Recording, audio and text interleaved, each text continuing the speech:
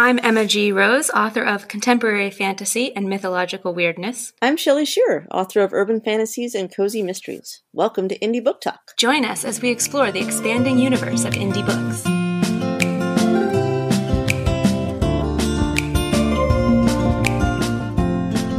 Welcome to Indie Book Talk. Today we're talking to Lisa Whitty and Walter Hopgood, otherwise known as SquidgieWitty. Yes, really.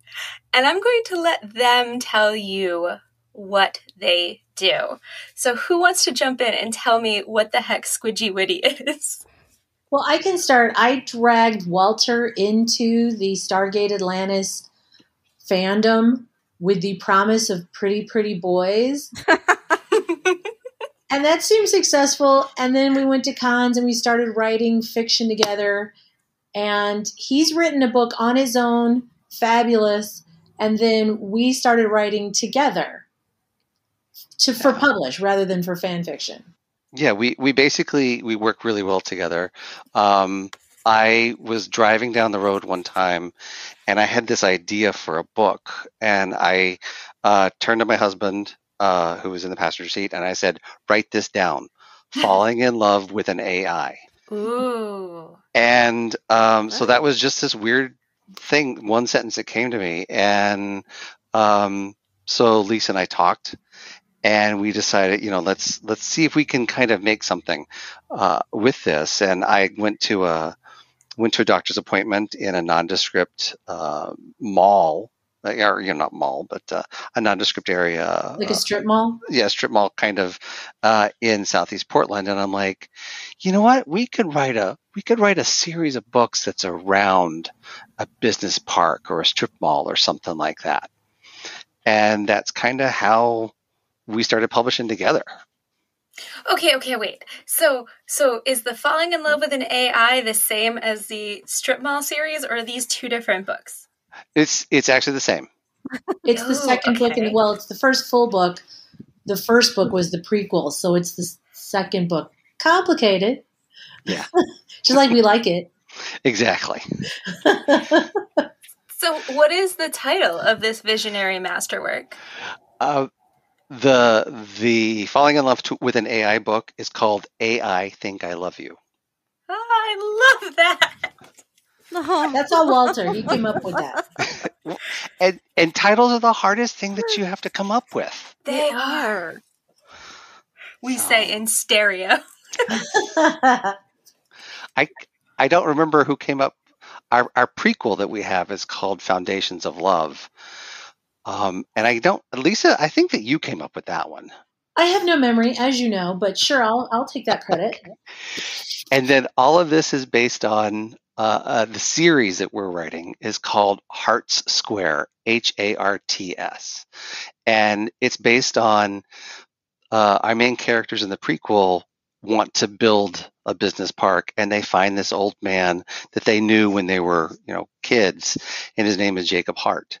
And we figure, Hart Square, there's the the homonym of HEART, and square, two hearts. So we thought that would be a really good foundation for what we wanted to call our romance series.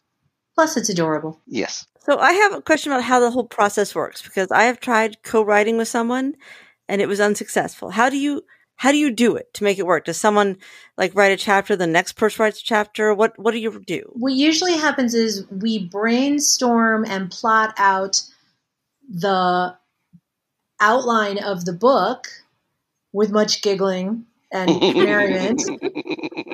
And then Walter will sit down and pound the keys until he produces the words. And then he sends it to me. I tweak it. I add. I take away. I tweak. I add. I grammar. Then send it back to him. And then we just go back and forth until we're happy with it. They're like, well, logically, he wouldn't be at the department store because we said his car was broken down. Oh, dude. Then we got to fix all those little things. So it's give and take. Yeah. And it's what Lisa is not saying enough of what she does. She rewrites the entire book. I mean, I will start out with, a sentence that starts with A and ends with end. And she will rewrite the entire thing. Because I'm in his brain. We're brain twins. Yes. Oh. Exactly. So you don't ever get upset or sad that the words you wrote become totally different words? No, absolutely not. No. Okay, good. No, it's really easy. I mean, I trust her with what I've written, and I think in all the years that we've been writing together, for fanfic and profic, there has been one scene that we have not agreed on. One scene in one 25,000 word thing that we wrote that's the only thing that we've ever not agreed on. I have no memory of that, so it might as well be none. It was the golf cart scene in the Rangers. Oh yeah. Okay. The golf cart scene. Yeah, golf carts and how did it get there? And yeah, it's just a weird little thing. And is the charge going to be long enough? And how fast do they go? And why are we bringing logic into this? Exactly. Because I It's can't. like the golf cart is just there. Exactly. Right. Exactly. That's a great track record. Yeah. We do pretty well because we do, as I mentioned just recently this week, we finish each other's sandwiches very well. I didn't think you caught that because I answered it and you didn't even respond. I was laughing so hard. Oh, it's because I've only had to work. I'm falling back into work again. So. Ugh, I mean, you poor dear. Exactly. So, do you have a long series planned? Do you have any plan, or are you just going as you go and seeing what happens? Oh, see, this is when I need video because don't show me the board. Exactly. Well, I can't show you the board, but so as a writer, my favorite tool is whiteboards. So I have one whiteboard on the wall right now that's got basically the main points on the left-hand side, and then prequel, book 1, book 2, book 3, book 4, book 5. It's got characters. It's got, what's the meet cute? What's the conflict? Yeah, exactly. It's got all that. What's the resolution? Oh, okay. Wait. I am not a romance reader, so someone explain to me what is meet cute. Oh no, I got the wrong coffee, and now I have to go back and swap it for the real one. And the cute guy is doing the same thing because he got mine and I got his.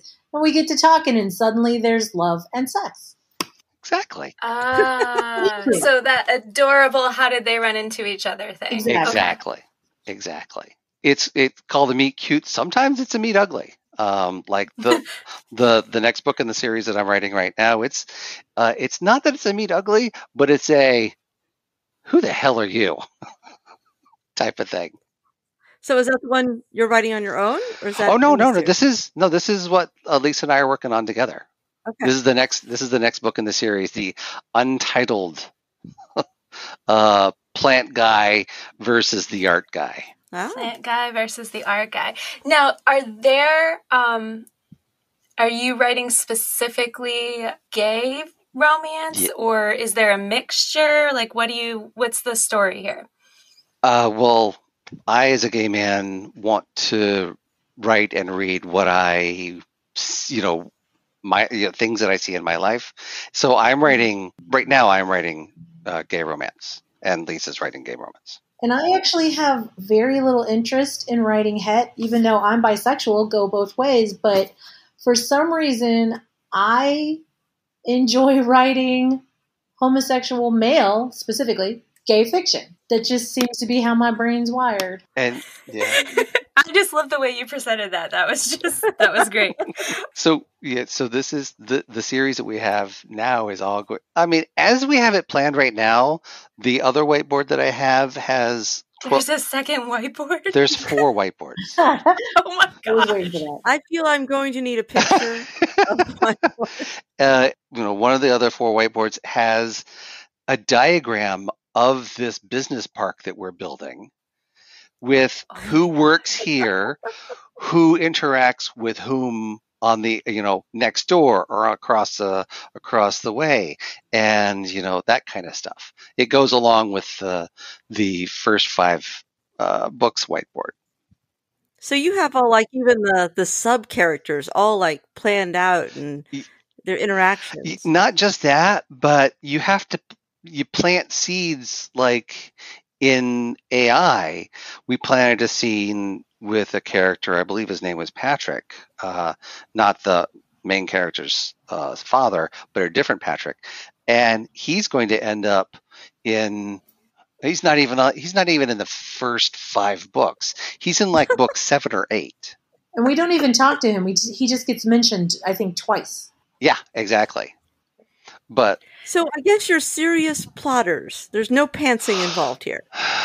The panting comes along when we're talking it out, and we're like, ooh, what if we did this? Well, what if they were pilots, but they investigated why there were suspicious things, and it turns out someone's smuggling, but then we have to go from the end point, work our way back, and go, aha, that's why there's kitty litter.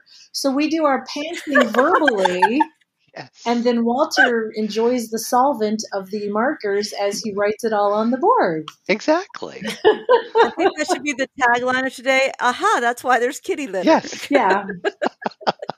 Exactly. And there's little things that happen along the way, because we do plot out. Okay, in the romance genre, there are certain things like formulas that you kind of need to follow a little bit. Way stations. Yeah, exactly. Way stations to get there. But we don't follow everything. So like in the next book that I'm writing, as I needed a conflict, I threw in, hey, this guy has, okay, I know that I'm old, but if anybody remembers Baby Jessica. In the well. Yes, Baby Jessica in the well. One of the conflicts from our next book is one of the characters' sister is Baby Kimberly. And Baby Kimberly fell in the well. And that was maybe, 20 years ago. Now she's doing celebrity boxing. And that kind of thing. So, yeah. So we do plot, but I do a lot of pantsing when it does come to actual the writing part. Well, having said that, Walter, if there's not a line in that book when the other person finds out about that and doesn't make some smart ass remark about Lassie falling down on the goddamn floor, they'll be held to pay. Yeah. They're plotting it right now, guys. It's all We are in on it. Let me write that down. We are in the process. Quick, get a marker. Exactly. There's nothing more frustrating than being in the car on the phone. Yes. And you can't write anything down. And you're just Exactly. like, we have to remember it. How are we going to do that? You need a car whiteboard. Usually, aren't you usually in the car with the husband? So yes. He's mobile. That's fine. That works. No, I want a car whiteboard now. I want a car whiteboard now. That is not safe. Did they not exist? I don't care if it's safe. They've got to exist. I'm Googling that right now. There are whiteboards that are like 1 foot by 2 foot that could live in your back seat. And let the dog lick the marker off. Okay. Oh, that would be bad. So how does your husband feel, Walter, about you writing romance stories? Is he like, don't give away our secrets? Or is he like, yes, I love this, keep it up? Okay. I can explain this with a story. Oh, no. Okay, good. Short answer, yes, very supportive. Long answer, we were flying to, somewhere on vacation. And I was writing a scene because, what do you do on a plane but write? Because, we had like 5 hours. Mm-hmm. And I was writing a scene and I'm like, wait, how is this actually going to work? And then I kind of like made him move in his seat a little bit. And then I kind of moved over and then I'm like, okay, can I move my foot? Yeah, that'll work. Okay. All right. Go back to sitting, go back to your drink. I'll go back to writing. Did you basically use him as a Gumby posable figure in order to make sure something would work? To make sure that parts would line up, yes. I support that. I have 100% walked downstairs in our apartment. We have, like, my office is upstairs, and I've walked downstairs, and my partner's in his office, and I'm like, hey, I need you to run this with me. And I was like, you stand here, you do this. You need sometimes, like, like you said, posable Gumby people to just show you, does this blocking work in this scene? Yep. I love that he'll do that for you. That's amazing. Exactly. There was one scene in the prequel where when the audiobook guy was reading it, or we were listening to the audiobook guy and giving our notes, I asked him if he had noticed that one of the characters during the main sex scene hadn't taken his shoes off, but he picked them up later. There was no way in the moment to organically have his shoes removed. But, they came off at some point, we're sure. Yeah, exactly. I mean, I feel like I could make that logical leap as a reader. Yeah. Like, I think I would be okay with that. Yeah. There's a lot of movement. Shoes can come off. Yeah. It's all good. Exactly. Yeah. Right. That brings up, though, you just mentioned audiobooks. So are you publishing in audio and print and ebook, or what's your platforms of choice? So for the books that I've written by myself, so I started a gay sci-fi action adventure series, and I went broad. So I have it available on Amazon, and I've got it available on iTunes, and for the audiobook. I've got it everywhere, and I have audiobooks. And the thing is, though, that's one genre. For the romance genre, if you look at the top 50 books on Amazon in the romance genre, 47 of those are in Kindle Unlimited. Oh, wow. Yeah. So, or at least in the mail. So we decided we're going to go Kindle Unlimited. So we only publish on Amazon, but I have a lot of friends who say, I do podcasts and audiobooks to get through the day. I'm like, let's do that as well. So I had a good response with publishing audiobooks of my sci-fi series. So why not try this? And it's really well done. And plus, the guy that we have narrating for our gay romance, we have asked him to stay on and do all of them, which he has happily agreed. His British accent, even though he's Southern, his British accent is on point. Lisa and I were listening to the auditions together, and I was kind of melting because I'm like, listen to this one. You were Squidgy. And yes. his text robot voice, I almost snorted out my nose. I mean, yeah. Because it's not just the monotone, it's that it puts the emphasis on the wrong syllable. And you're just like, what did it say? But he did it perfectly. Yeah. Oh, that is wonderful. So you're on Kindle Unlimited for the romance series, and then you're wide for the sci-fi series. Correct. And what's the sci-fi name? So the sci-fi series is all about migration. So the first book is called Migration Beginnings because, of course, it's about the beginnings of why they're migrating to another planet because I blew up half of Europe, basically. But exactly. But as a side note, oh, look, we found a device. It's going to, if we put it together and we get it working, it's going to take us to another planet. So the first book is Migration Beginnings, and the second book in the series is Migration Knowledge. And each of those books is going to be about an ancient mythology thing. So Migration Knowledge is about the library at Alexandria. The next book in that series is Migration Lost City, and it's about the lost city of Atlantis. So how do you find, so you're writing those, and now you and Lisa are writing the romances, and you work full-time. Yes. When do you fit that in? Like, how do you fit in your writing schedule, both of you? For me, to be very honest, when I work full-time, I have structure, and therefore I can jump from thing to thing when I have it. But I was actually not working for the longest time. It's almost been I went about 9 months without working at all. And I hardly got anything written because it was because my daily structure. I thought, hey, I'm not working. I'm going to write every day, and then nothing. Too much choice. Exactly. And then when I finally do get something written, I give it to Lisa. He waits until the very last second at the deadline, or possibly past the deadline, and then goes, I don't need sleep, I'll just do it. Why didn't I do it before? I'll never wait till the last second again. Exactly. That's a lie, by the way. Exactly. Yeah, we have talked about doing deadlines in my head. I do know that the next book will be done-ish, and I don't know what stage done-ish is by September, so we'll see. This year? And I've given him full permission to give me fake deadlines. Yes. But don't tell me they're fake. He did that once, and I'm like, well, there's no point in that. Exactly. I know it's fake. It has to be a guessing game. Which ones are fake? Which ones are real? Exactly. I'm willing to play along. Will the world explode or not? Real. There you go. So, Lisa, are you a structured writer? You have time each day that you do it, or no? Well, most of what I'm doing is taking the page and fixing it. And usually, like I say, I'm a terrible procrastinator. which is stupid because I'm not doing anything but reading fan fiction and watching old episodes of Parking Wars because sure, that's good.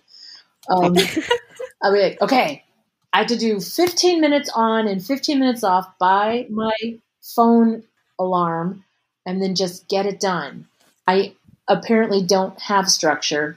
I can't make myself do it. I'm an adult and I'm not in charge of me. So, where can people discover all of your books in case we named them all too quickly and they didn't write them down? Well, there's a couple ones. I have a website called Walter Writes, so walterwrites.com. And if you go there, then all of my books are listed. And then if you actually go to SquidgieWitty.com, it actually takes you just to the section of my website that's about us. You're going to need to spell that. SquidgieWitty.com. See, I'm glad you made him spell it because that was not what I thought it was. Okay. Yeah, that's a combination of our screen names. Yes. I'm so excited you came to talk to us today. I am now, like I said, I've said this before and I'll say it again. I'm not a romance reader, but I am intrigued. It sounds adorable. I know. We And now I want to hear this audiobook. Hey, Ian, who is our narrator, he's got awesome. Part. Yeah. I will just melt. Yes. Yes. I should send you his audition tape because his audition is Okay, down. And on that note, thanks for listening. Quick, go read the book.